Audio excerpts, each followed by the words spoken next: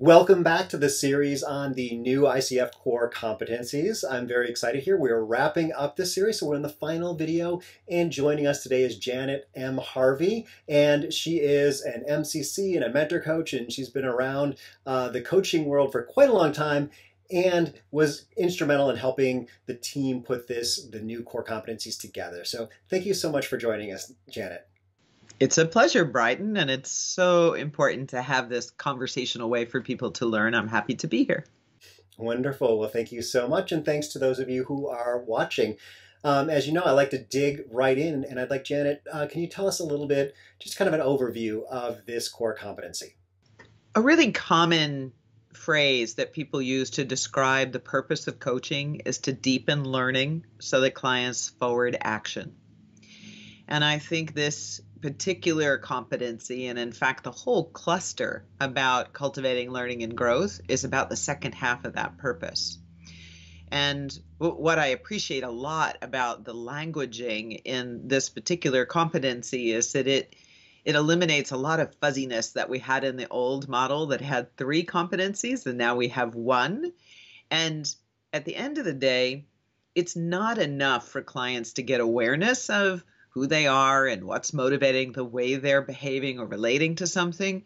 It's important that they're able to translate that into everyday actions and choices, and that they do it in a way that feels very respectful of who they are and the insights that have come from this session. In some ways, it's a little bit like the reward for the coach, because they can hear the client confidently accept responsibility for making a different choice that will lead them to a better outcome. Great. Well, thank you. And you kind of touched on a little bit of how this was 3 competencies and now it's 1, but maybe you could help us, for those who have been really using for years the existing model or the older model of the core competencies. How does that translate into the newer one? So there's kind of a funny story here, because when the team was working on developing the new competency model, I was a strong proponent for keeping the 3 but cleaning up the language. The good news is the spirit of the old 3 are still included in this single new competency. And let's look at it this way.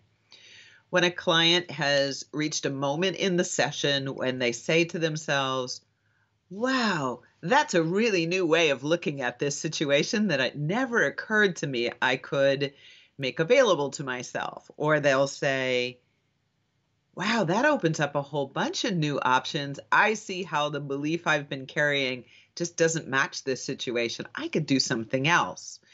There's an energy shift. There's an enlivenment. They're ready to take consideration for something new. In the old competencies, we would say that's the moment to move to designing actions, which is all about starting to instill ideation. What are all the possibilities now that you know this about yourself, or this insight has emerged for yourself? And encouraging the client to look broadly in all areas of their lives, not just the one that they situationally might have brought to the session, so that they're working with the whole self and thinking about what are the possible actions. Competency 10 was planning and goal setting. And so what happens here is that we want to promote autonomy, client autonomy. What that means is, of all these possible ideas, which one will I choose? Because right now it's the highest priority. It will have the greatest positive influence or impact on the situation that I've brought to the session. But really, it's going to help me do that in all parts of my life. So of the 6 or 7 options, I'm picking this one.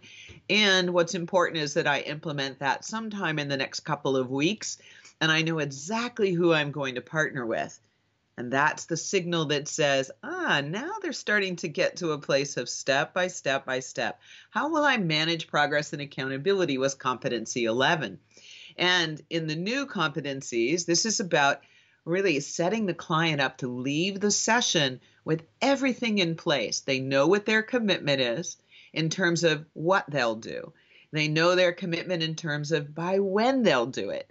They have some sense of the connection between the learning in the session that's happened and what they're now able to say, yes, I feel ready and capable to go and implement this. And here will be my team that I'm going to lean into when I get concerned that maybe I can't get it done. And here's how I'm going to celebrate. I know what success looks like when I implement these new choices in my life.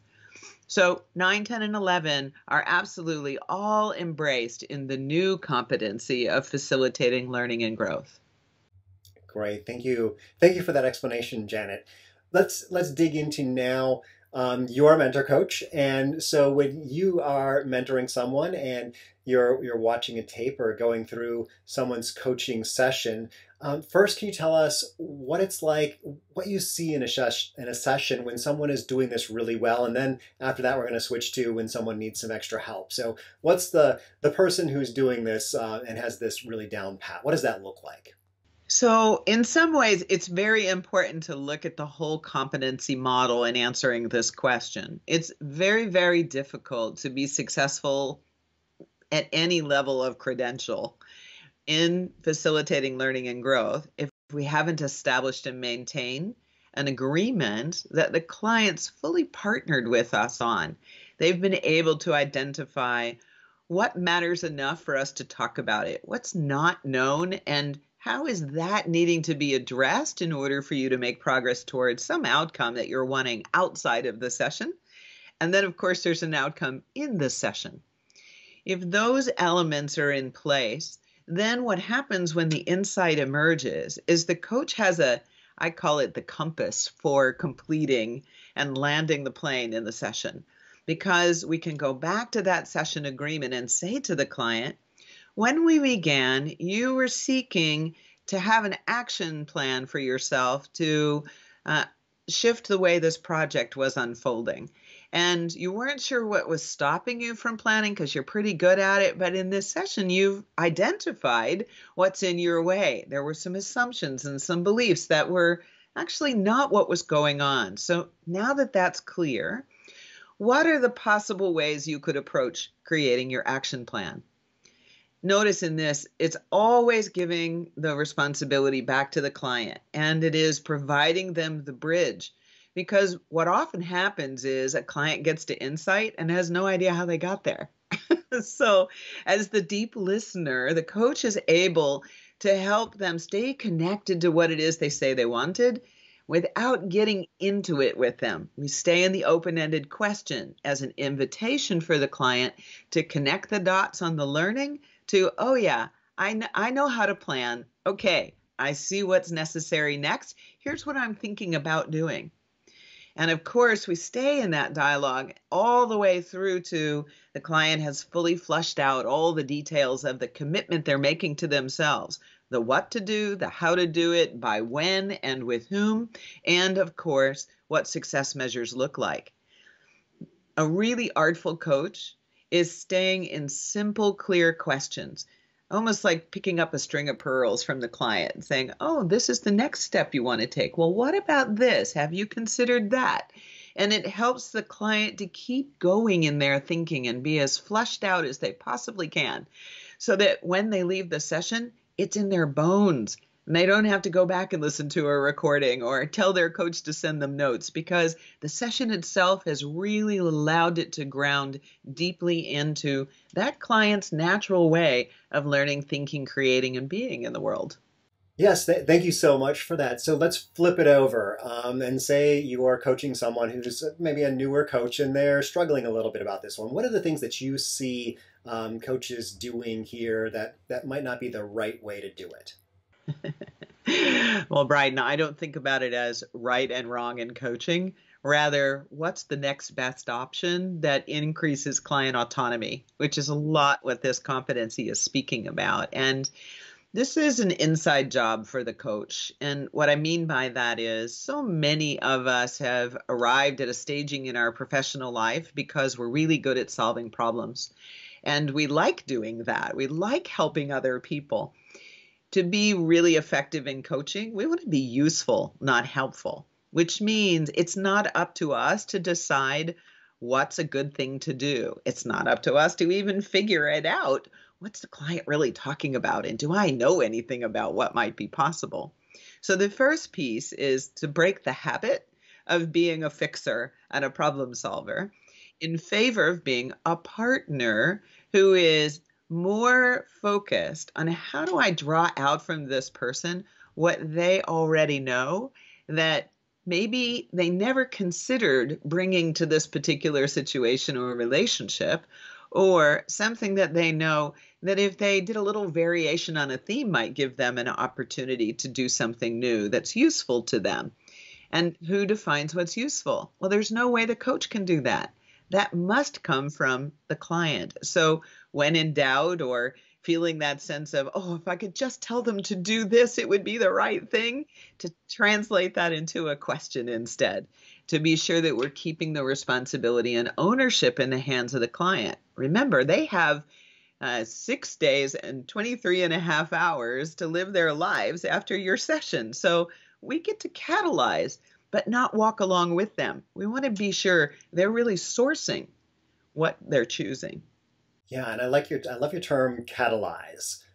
That's a great term. So really quickly, let's go into just, what's the difference between an ACC, an MCC, and a PC, or ACC, PCC, and MCC, like the expectations for this competency? I think this is a great source of confusion in the industry, and I'm happy to speak to it a little bit. In the early going, as I said a little bit earlier, coaches are unlearning some habits that have them entering into conversation with other people with a fixer mindset or a problem solver mindset. And they're unlearning that in favor of genuine curiosity, learning to ask questions they don't know the answer to and couldn't possibly know the answer to.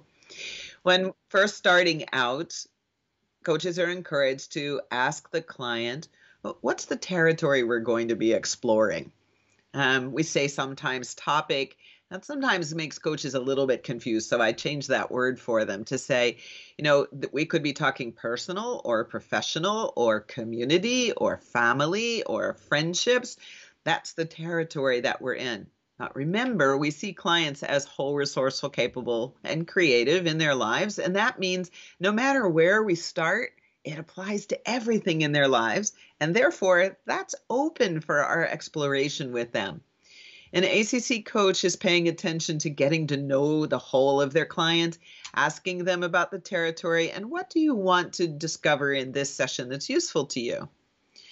When they move to PCC, we're broadening that conversation to say, okay, if you were able to accomplish that objective in your life, that outcome, what would be the impact for you? Now, both of those questions are outside of the session, but they're influencing the session. So a PCC coach then says, well, given that that's what you want outside of this session, what are we talking about today that's going to be a good step to move you forward? And one more thing, what is it when you discover that and you're having an experience in this session of realizing, oh, that's the thing I want to know? What will be the way you'll recognize that? And that's emotional. Sometimes it's physical. So some people will show up in a session and say, I'm just so frustrated with this relationship that I'm in. And the coach is going to ask the question, what would be the opposite that you'd like to experience in that relationship? And the client's going to express something. Usually, I want to be at peace with it. I want to feel like I can get my breath again. I can tell I've been holding my breath. So it's very specific to the experience of the session itself. What this does is make them available to consider something they haven't considered before because they're not caught up in the emotion that's got them bringing it to coaching in the first place. So these additional elements of being able to speak about what's bringing it to the surface, how are you experiencing it, what do you want instead as the success measure, and ultimately in this session, what will move you closer and help you make progress to the thing you want outside of the session. Now, when you move from PCC to MCC, everything I've just said still applies. But now what the MCC coach is paying attention to is a little more subtle. An MCC coach is listening very deeply for the way that this client is perceiving their life. What's their worldview in the way of values and beliefs and assumptions and preferences and habits? We're less concerned with what's the territory. We're even pretty unconcerned about what the outcome is because the client owns that. And given that they have responsibility to go and implement after we've catalyzed them in the system or in the session itself, what is it that they can discover about how they relate to the situation, that next situation, the next context, the next opportunity in front of them, again, broadening that territory, and start to realize that they have a set of beliefs and principles and values that are what the basis is for choosing new actions, making decisions, um, determining whether they'll give all of their energy or none of their energy to something. And this is what the MCC coach is listening to. What's that inner motivation? What's the intrinsic way in which this individual approaches their life? That when they have awareness about this, they realize, oh, boy, that solves all kinds of different situations, not just the thing I've presented. And so it's a much more sophisticated level of relating between the coach and client, often allowing things to emerge that are completely not known and no way to know by coach or client, and that they show up because the dialogue itself is willing to step outside that boundary of knowing in some very profound ways. Great. Thank you. Thank you for that distinction, or that levels of distinction. But we are actually coming to a close on this video. We're coming to a close on this series of videos. So I want to thank you, Janet, for being here. I want to thank all the coaches that have been part of this series. And I want to thank the viewers for watching. And I want to take a second here to celebrate progress, celebrate the client's progress and successes. So thank you very much. This has been great that you've come along with us today, or over the last few days of watching these videos. And I encourage you to continue your learning with becoming a much better coach and working your way towards that MCC level of coach that I know is deep down inside everyone. And if you're just starting the series on this video, you can check down here and watch the series from the beginning. Otherwise, why not check out another video on the ICF's YouTube channel?